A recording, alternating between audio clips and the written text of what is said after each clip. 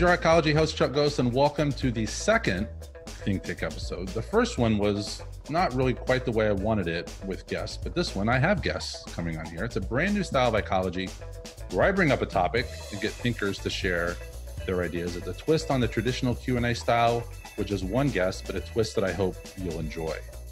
Now this summer, the Deloitte Greenhouse Experience Group, they surveyed more than 16,000 working professionals working in more than 4,000 organizations around the world and across a variety of industries, all the way from the C-suite down to junior staff members. Now, why did they do this? Well, they asked their preferences regarding recognition. And it was all about how employees want to be recognized, for what and by whom. And they found some really cool preferences across professionals, but they also found some differences based on generation, organization level, and even gender. And it's a really great report that we'll share the link in the show notes, but you can also just go out and search for Deloitte and thank you, and you'll find the full PDF to the study. But that's why I wanted to pull this think tank together. I wanted to hear from the internal comms world what they thought of this study and their takeaways / learning moments. And we have 4 really great thinkers joining us today. And I'm going to first get their thoughts as I introduce each of them on this topic. So first up is Stephanie Ramos. She is the communications manager at Mount Sinai Health System. Stephanie and I have chatted before at many events, so I was glad to have Stephanie join. So Stephanie, welcome to the think tank. And what did you think of this Deloitte study? Thank you so much, Chuck. There were a couple of things that I was excited to see that Deloitte was measuring, particularly the who and the what of recognition. It was funny, you sent this study out, on LinkedIn, and that same day I was rounding. I work in a hospital, and some of the employees were saying, we don't have a way to recognize each other. And we have to make those channels available. And so I think it's really awesome that they were asking the participants of the study, is it only leadership? Is it each other? And I think that we have a responsibility to create opportunities for both leadership to recognize employees and for employees to recognize each other. So I thought that was really a great question to ask. And in addition, I liked the idea of defining success and what do people want to be recognized for is another great thing to think about. And when it comes to peer-to-peer recognition, why do you think to some employees that might mean more than, say, being recognized by their manager, even someone higher up? Yeah, it's a great question. It goes back to, I know I've heard you speak about this before and a lot of our other colleagues, but the employee voice has a little bit higher trust than some of our leaders. And I think it's because colleagues on your level understand your work on a deeper level than leaders may understand it. And I think probably the best of both worlds is to have that leadership presence there, but to be nominated by a colleague is probably the most powerful way to involve both parties, to feel really seen by your colleagues, to also be acknowledged by leadership. I think that that's one powerful way we can recognize people. Thank you, Stephanie. I agree with you. Especially that peer-to-peer part, I think it often gets missed in employee recognition programs because it does seem like it's centered around prizes or accolades from leadership, which is nothing wrong with that being a component of it, but sometimes that peer-to-peer certainly does get missed. So thank you, Stephanie. Next up, we've got Meg Marra. She's the VP of Internal Communications at Borshoff. So welcome, Meg. And what were some of your takeaways or learning moments as you read through that Deloitte study? Yeah, so I've spent a lot of time thinking about this topic of recognition in an agency capacity. I'm thinking about it on behalf of clients, but I think one thing that I think we all kind of intuitively feel and know as internal communicators is this idea that employees experience their relationship with an employer, or they want to experience their relationship like a human relationship. And like I said, I think we all kind of know this. It's nice to see it corroborated and kind of proven out. in research, and that organizations that can manage to, the organizations are not human, but organizations that can manage to somehow get closer to this construct of offering a two-way, mutually beneficial touch point basis with the employee experience benefit in terms of larger, broader issues like employee engagement, satisfaction, retention, turnover. So what really struck me about this particular study, and I think Deloitte actually touches on this notion too, in another study that they do, is their Global Human Capital Report, which comes out annually, this notion of humanizing the employee experience. And certainly I think that the things that are touched on in this study, that hyper customization, hyper individualization of rewards programs is kind of the way of the future, or certainly is a way of the future when it comes to internal communications and the employee experience. The thing that I took away from this study is that there are some universal kind of qualities, even among these business chemistry types. And we all have seen these different kind of archetypes as they're defined by Deloitte. I think McKinsey has some archetypes, some profiles too, of employees and what their preferences are and what the nuances are between them in order to be able to develop these customized programs that address those things. But if you boil it all down to kind of a universal human quality, my big takeaway was that this notion of validation and this really human need for validation can be prioritized when you look at employee recognition. And how do you as an organization get to this place of authentic, meaningful validation? And what struck me is when we're counseling clients about how to get there, it can somehow just seem too intimidating to the idea of what it would take to understand what every single employee needs and wants and prefers, and the platform that they want to be communicated with. And don't get me wrong, best-in-class employers are already doing this. The names that we all hear and are familiar with, the Googles and the Amazons, are doing this, so it's not impossible. But what do you do when it seems too big and too intimidating to bite off? You bring it down to those universal qualities. One of the ways that we talk about with clients about how to do that is this idea of symbolic acts, symbolic gestures. And I think it's important to define that as, when I say symbolic, I don't mean superficial. I mean that they are symbolizing some kind of greater notion. And that was my big takeaway, is that thinking about this from the universal perspective, as well as understanding the way things are going in today's landscape, this idea of customized, individualized internal communications in the employee experience. There are still some universal truths that we can go back to as internal communicators that can help organizations get on the path. Now, the two thoughts I have for you, Meg, and one I'm going to put you on the spot for this one. So and I'm in that consultant space as well, walk the walk and talk the talk. Are there things that you guys see as at the agency level where you're advising companies on recognition and programs, and maybe some of the things you learned in that report that you're thinking to yourself like, oh man, we need to do that. Like, we're not doing that even at the agency level.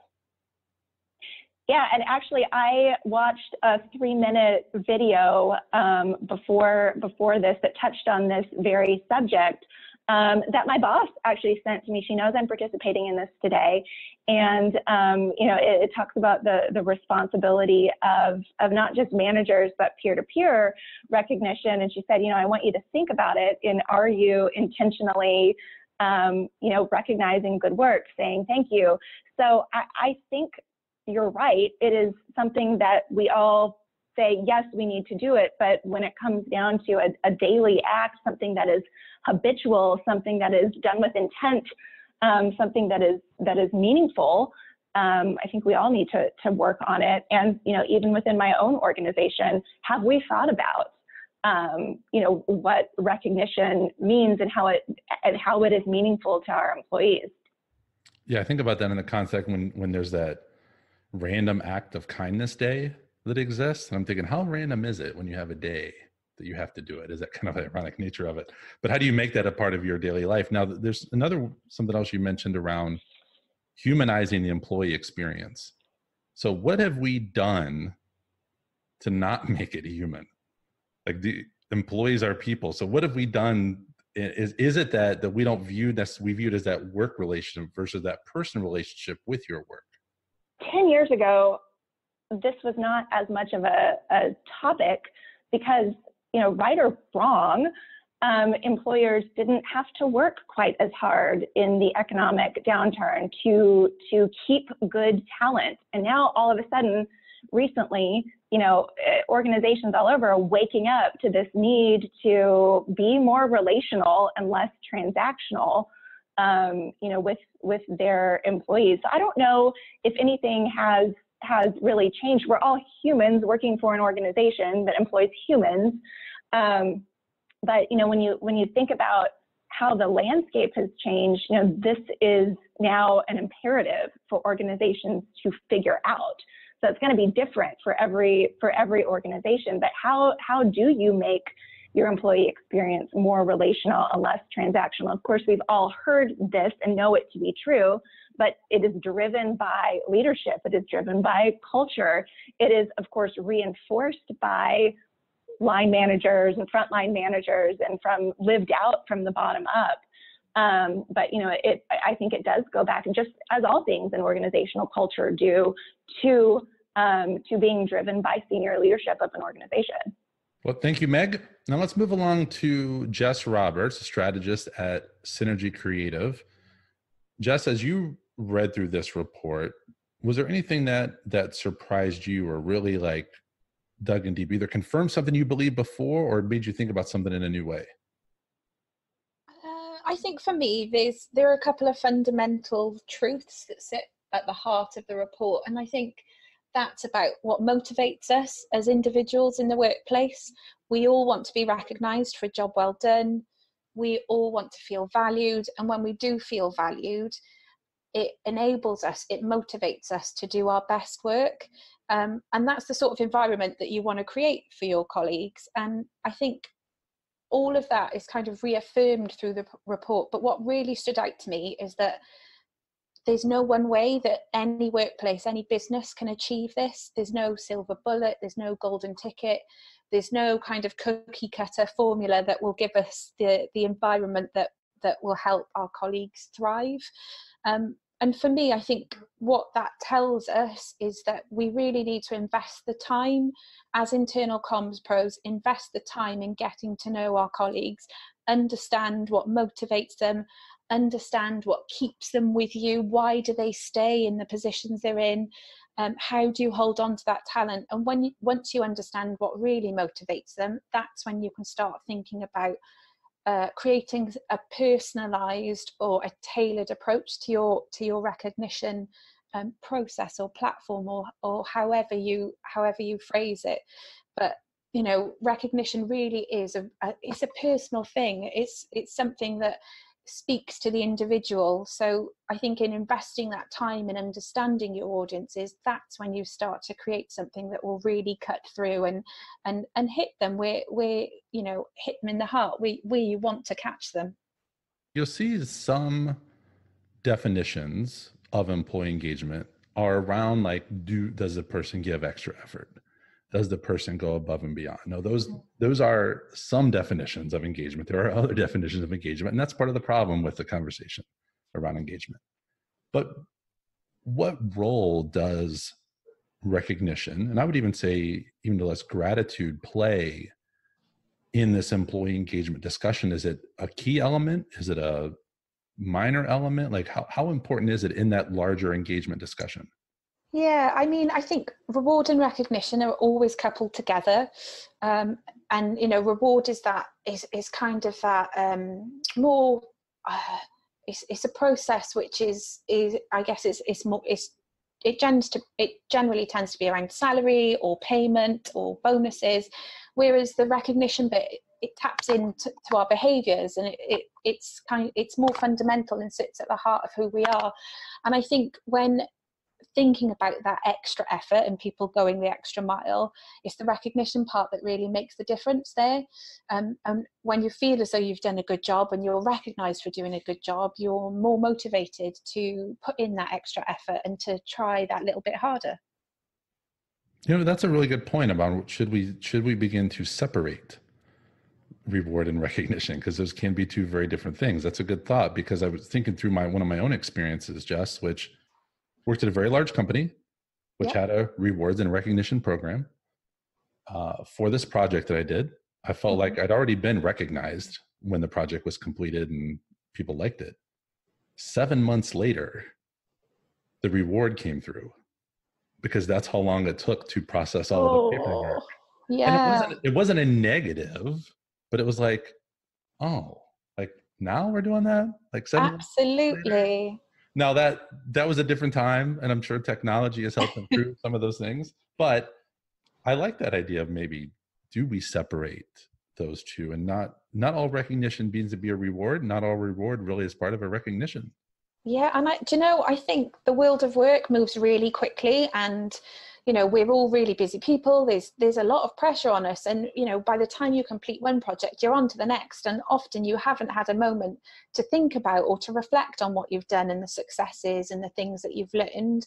And if you're waiting for that 6 monthly or that annual recognition process or appraisal process to come back round before you get that thank you or that job well done, how does that really impact your motivation as you move on to the next project?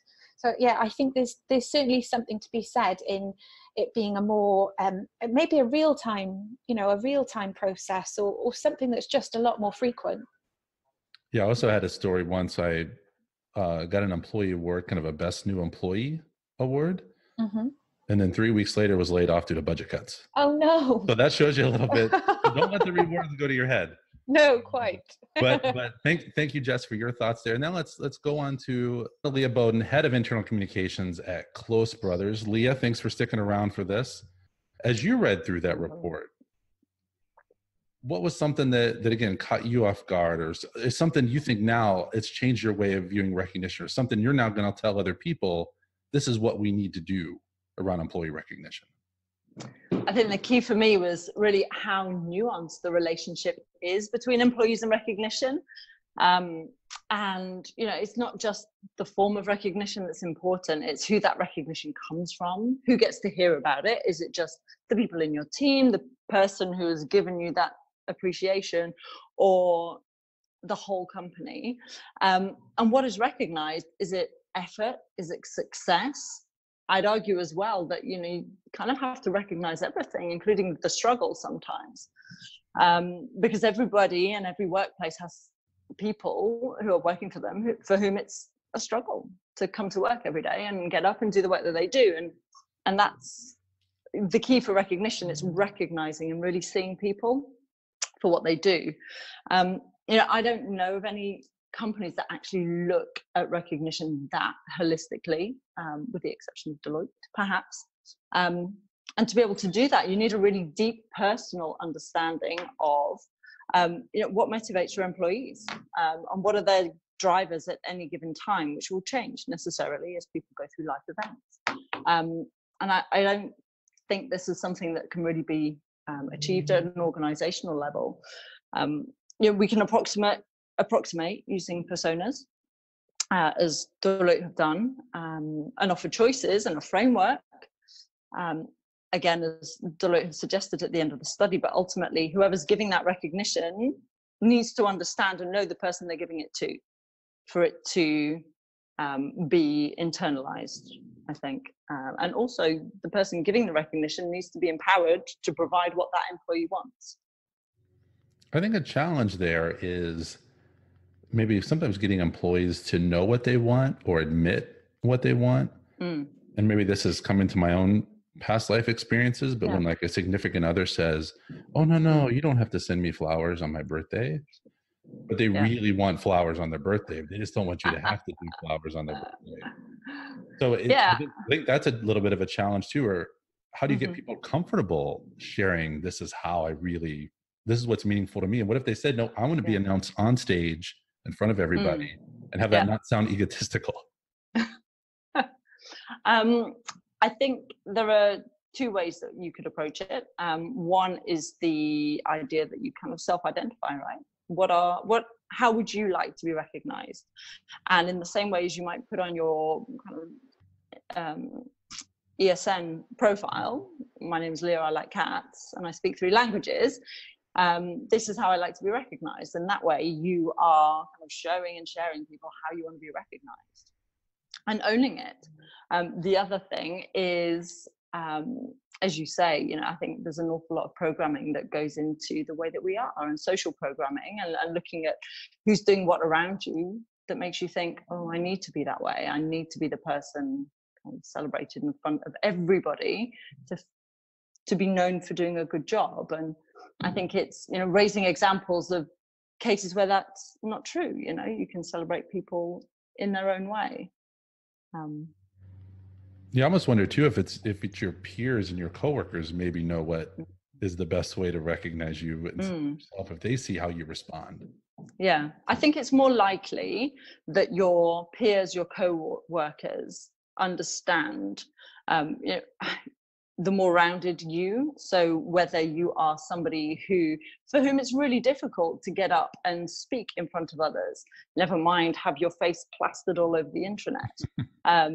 That shouldn't detract from the fact that you're doing an absolutely brilliant job. But I know that my colleague would much rather receive a cactus and a heartfelt thanks than 3,500 people seeing her poster on the wall. And some other people might be offended if they get a cactus. Well, yeah, absolutely. Absolutely. And again, it's down to that transactional nature, right? Is the effort that I put in worth the reward that I got? And I liked your thought too around recognizing the struggle, that maybe it is about the work that you put in and not necessarily the end result. And it really I've long thought that it would be fun to do an entire comms conference centered around failure. Yeah. And here's all the things that we tried that didn't work. And here's the things we learned from trying things that didn't work. Exactly. Because it's silly for us to think that all these things that when people present at conferences, that this is probably the one thing that hit out of 10 that didn't. Yeah, exactly. So you go to a conference and what you're seeing is everybody's highlight reel. But really what you want to see are the cases where we tried this, it didn't work. We tried something else, it didn't work. We tried it again. And, the third time we actually had success, which is, essentially what agile working, that buzzword that everybody knows and loves, is all about, right? Fail fast. But let's talk about those failures. It's still going to take a lot of effort to fail, and recognize that, but just also don't give up and keep going. Thank you all for sharing your ideas. Now I have a few questions I'm going to direct to a few of you here. One of the key messages that resonated with me in the conversation we've had today and in reading the report is the very simple nature of gratitude, which is a very personal thing. We see some people seem to express gratitude more equally, freely than others. They make it, maybe it's more intentional part of their lifestyle. But how do you begin building gratitude into a corporate culture? Or is it more of like little sparks of gratitude that you hope spread? So Jess, from your standpoint, how can this play out in a corporate culture? I think there are a good few things that we can think about here. Firstly, what is the leadership role here? How are they role modeling the desired behavior? And ultimately, they are the most visible. They are the ones that people will look up to potentially, hopefully, and aspire to be like. So if the right behaviors, the right actions are coming from the top, then absolutely that's kind of one of the key linchpins that we should start thinking about. And then, on a much smaller scale, it's the little things that count. It doesn't have to be big, grand gestures. It doesn't have to be big pots of money that are thrown into this. You know, little thank yous, everyday reminders, creating those little moments every day. We can all do that now. We don't have to be, you know, head of or senior or CEO. We can all say thank you now. And I think if we all take it on us to take those small steps, you know, the cumulative effect of that is great. And then also, just a piece of advice for you: if someone wants to throw a big pot of money at you, just take it. Absolutely, take definitely. it and enjoy it. Take and then it. go for the rest later. And then, Meg, what are your thoughts on this? What role or how pervasive can gratitude be in a culture out there? Well, and you know, we've been talking about this idea of, you know, separating rewards and recognition. And first, I think it's funny, you know, adults like to pretend like we don't like stuff, right? But actually, you know, we love stuff. We love big pots of money being thrown our way. We love rewards, right? But when it comes to getting at this more fulfilling and meaningful recognition of work, you know, I do think that comes through this very simple idea of gratitude. And I agree with Jess in that it has to be driven from the top, you know, as all things do related to organizational culture. And I think, you know, Jess, you were talking about, you know, yes, people expect individualized communication. People expect customized employee experience, you know, but all people really are not different. You know, the things that deflate and discourage me are probably similar to the things that deflate and discourage you, similar to the things that motivate and are encouraging to me on a basic human level are probably encouraging and motivational to you. So the idea of marrying gratitude with you know, the idea that culture has to be driven from the top, you know, the way that those things are expressed is going to be different for every leader and every culture and every organization. But I think the way to do it is, as communicators, we know there are best practices to doing these things, right? You know, whatever it is, it has to be visible, it has to be authentic, it has to be applied with an intentional cadence and frequency. So I think marrying this best practices in communications with an organizational culture that emphasizes gratitude from the top down can be a way that this notion of gratitude can be imbued into an organization. Yeah, I think that probably where it's most powerful is where you see gratitude going in all directions, right? It's top down, lateral, top, you know, bottom up, where it is just simple thank yous. It is buying somebody's coffee that's behind you. It's all those little things at work add up to building relationships, improving a culture, setting the tone for a culture. Even if you started in your department doing things, ideas like that spread pretty quickly when they see the impact that it has in an organization. And now I want to talk with Leah and Stephanie a little bit more about how internal comms impacts employee recognition. What role, either as a function, as a process, internal comms plays in recognition, or is it truly something that's culturally based that internal communicators can impact? So Leah, what do you think here? Is this something that, because internal communicators are in such a unique position in that they do have a lot of power, they do have a lot of influence, we don't always use it, but they are also employees. So they should be factoring that employee voice. So what role does that internal communicator play, Leah? The internal communicators have roles at all levels of the recognition journey, I think. So, you know, we can play roles administering scheme, creating the actual makeup of the scheme. We normally own the channels through which our employees are recognized. But ultimately, I think where we are most effective and most impactful is in connecting that recognition to the goals that the business wants to achieve. And you know, sometimes connecting and making those links is something that other roles within the organization struggle with, and this is where we come into our own. So let's say you're trying to improve customer satisfaction. happy people, happy customers. It's been proven time and time again that there is a cause and effect there. So let's connect what we are recognizing with the outcome that we want to drive. And that's where I think we can have an impact. And obviously then you would look at how do we best do that? What are the techniques and the tools that we employ? As Meg was saying, we've got a lot of tools in our arsenal that we can use. And also that coupled with the insight, with the data that we're getting, how we make it visible really makes us well placed to bring the best out of our employees, I think.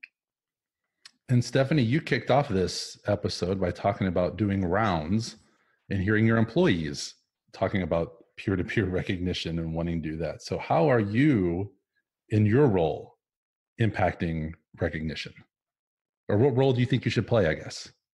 Yeah, so I agree a lot with what Leah said. And just to add to that, the way I think about it is you're trying to sneak that gratitude and recognition in to everything you do and connect it back to those business outcomes, new initiatives, whatever's coming your way. I think of it as like a very subtle, ongoing satellite. You know, people should almost not notice that you're sneaking this in. It seems like it's a message about something else, but they're getting this steady understanding that the company is really recognizing their employees and also appreciating them. So I think that that's really important. And I also think that we can be educators for other people in the company and try to help other stakeholders, managers, leaders understand how to communicate this gratitude and just guide them, help them understand how to listen and do that rounding and find out exactly what the employees need. Thanks all of you for sharing your ideas on this. Now we're going to go more personal on this topic of recognition. I want to go to each of you and I'll direct the conversation here around how you like to be recognized. And this is not a time to, you know, as we talked before, is this a socialized where this is what people think should be recognized. So I'm going to say that if you want to be that person that gets name called on stage with a big trophy, say big name on, on the trophy. So Stephanie, let's start with you. What is your preferred form of recognition? Well, I definitely like to be recognized by people who know my work. So my direct colleagues, and whether it's being recognized by them or around them, right? Who really understand what I go through, I guess, on a daily basis. And so I think that's the most meaningful for me. And then what about you, Leah? So I thought about it in terms of the Deloitte report. So my who, what, where, when, and how. So, who do I want to recognize me? Honestly, anyone, so long as they are specific in recognizing what I've done. The thing that really boils my blood is when you get the over and above cliche rolled out. So I don't care who, just please recognize actually what I did. What I want my effort, because internal comms is essentially a support function. We are in the background, you won't see us, so recognize the effort that goes into the highlight reels that you are showing. Where do I want that? Everywhere, please, everywhere. And in the moment, it needs to be timely, Chuck, as you were saying. You don't want it 7 months down the line when you've done 5 other projects.